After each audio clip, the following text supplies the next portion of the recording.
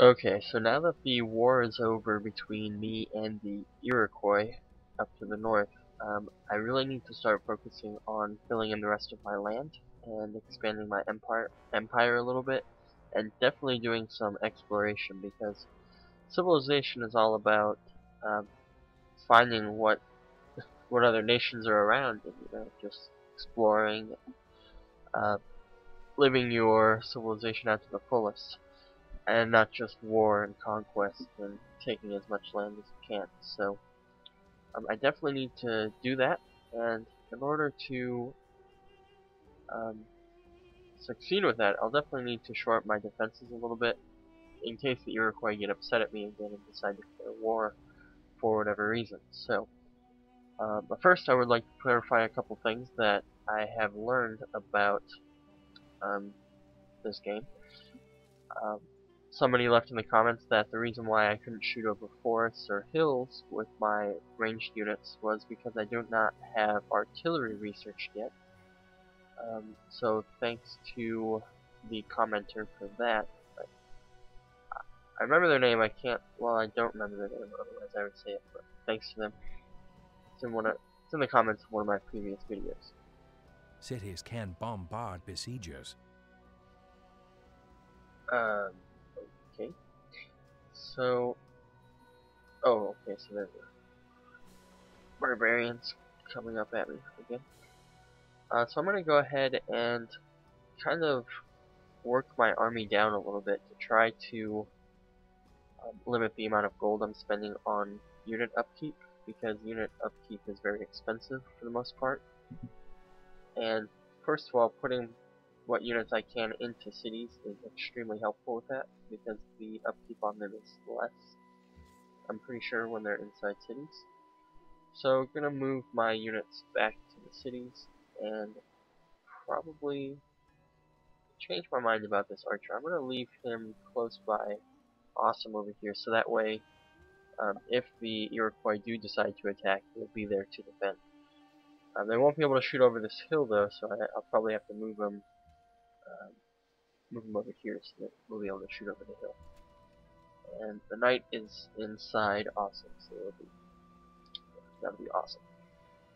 And I don't need to be building any more legions because I'm not at war with anybody, so I'll go ahead and build a settler. I don't need any more horsemen, so I'll build a settler out of that one as well. And circus is good, so I can build up my happiness. Because, well, golden ages are very important with when trying to expand your nation, because it's going to provide you with a lot of production and a lot of, I believe it increases food as well. Let's see. No, just production and gold. So I'm going to get a lot of gold and a lot of production out of that.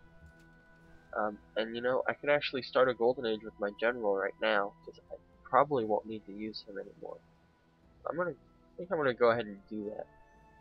And the thought behind that is, I'm probably not going to be going to war anytime soon, because I hope that Iroquois learned their lesson, because I absolutely demolished them when they tried to go to war with me. It was a little bit of a slow start down here at Neapolis, but as soon as I repelled their initial invasion, I was able to get a lot of stuff done. I was able to push into their land pretty effectively. It was almost like a blitzkrieg after their initial attack was repelled. So let's see, lighthouse, +1 food. Neapolis does have a lot of water tiles, so +1 food there is going to be helpful once it starts expanding culturally. And when this worker is done, I'm going to have him come up here and build on this wheat, so we can do that. I'm going to go ahead and fortify my knight in my city, and we'll just go on to the next turn. So my plan here is to try to build up culture in my cities so the borders will expand, so I can fill in this entire area, and then just expand to all this open land, and then I'm going to be pumping out some units here. Probably, let me see what kind of land units or sea units I can build. Right now, all I can build is triremes, so I'm going to look at my science and see what I can get science-wise to try to get a better naval unit. So right now I'm researching compass, and my queue is set up for machinery. But I want to get this caravel so I can go and explore the ocean. So I'm going to go ahead and leave compass, going to shift click education, and then shift click astronomy. And that way I will get the caravel as soon as possible. And once I get caravel, I can start exploring the rest of the world. I honestly don't know if I do have 12 opponents, and I really hope it's not, because otherwise this is going to be a long game, or I'll probably have to win with either a cultural or diplomatic type victory.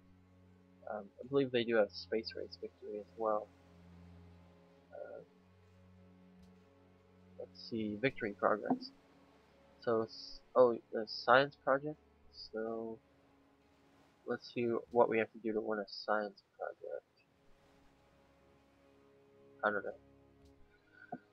don't know what the deal with that is.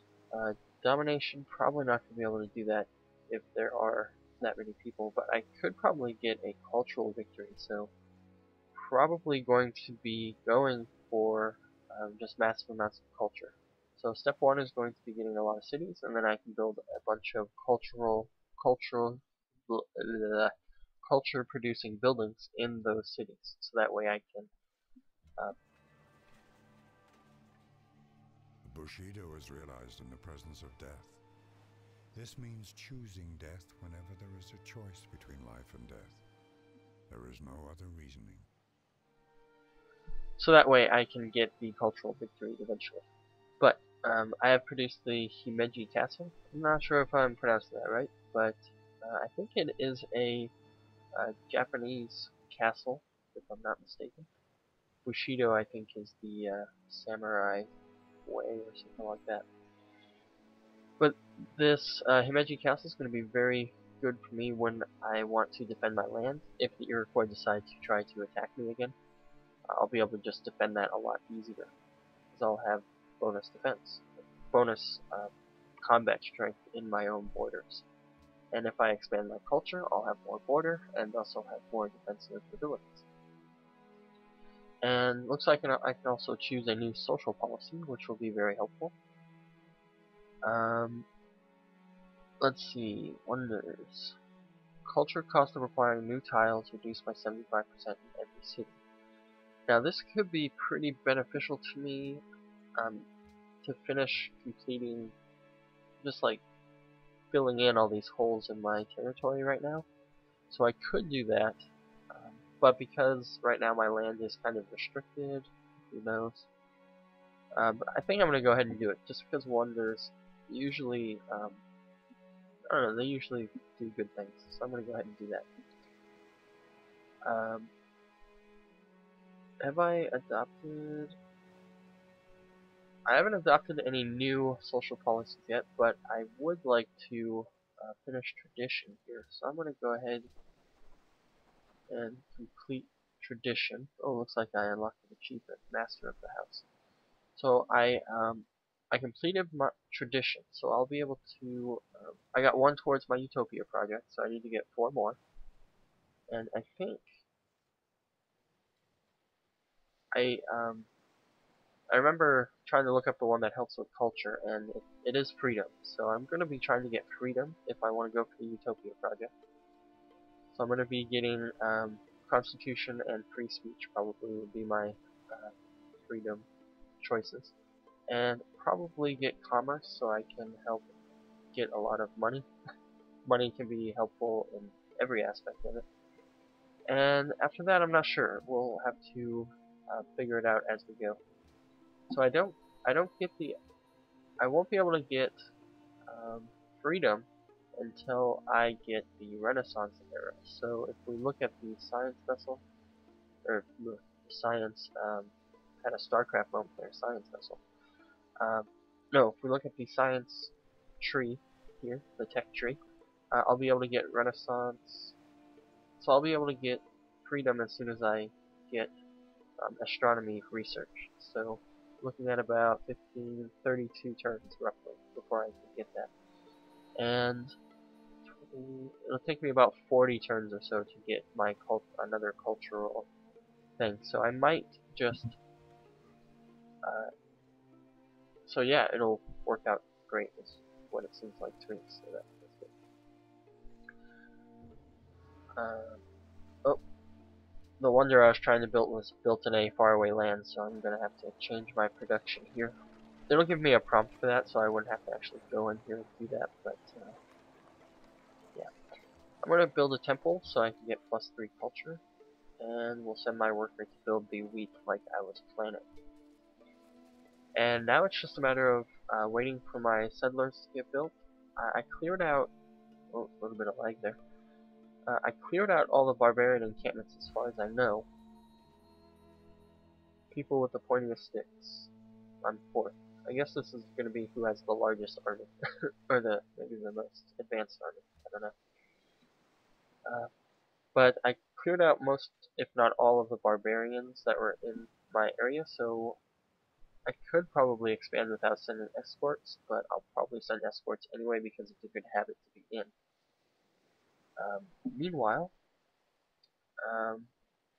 is that marble right there? What is this? Iron, marble. Now, I believe one of my cities was demanding marble, if I'm not mistaken.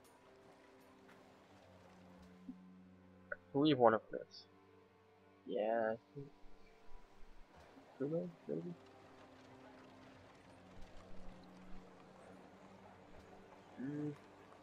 Don't hate me, but I kind of forgot how to check that. Anyway. So we've already reached 14 AD. If you can look up here and it'll tell you what the year is and how many turns we've done. So we've done 200 turns and we've reached 1400 AD. So we're moving pretty far along in history. I feel like my technology is lacking compared to what happened in the real world around 1400. I find the great thing in this world is not so much where we stand, as in what direction we are moving. That's a pretty good quote. Not sure who Oliver Wendell Holmes is, but sounds like a pretty smart guy with that quote. But I'm gonna go ahead and send my legion and my settler out to expand. Now, the neat thing is when you have your settler selected, sometimes it'll tell you good places to expand. And if we, oops, wrong button. If we pull up the resource icons and the yield icons, it'll tell us information that would be useful for figuring out where we would want to build our cities. So this one, these two choices seem to be alright as far as building cities. This one is on a hill, which would provide extra defensive bonuses. Provides good access to luxury resources, which, when improved, will improve the happiness of the empire. So it's talking about marble. I think, though, if I want to get access to the marble, the deer, the spices, and potentially this wheat over here, I want to build a little bit further to the east.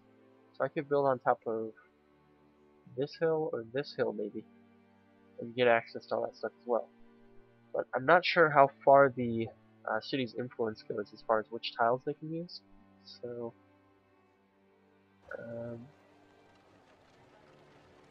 yeah, I'm not so sure. But maybe building here would let me use as many tiles, give me the most efficient use of my land. But I think building maybe on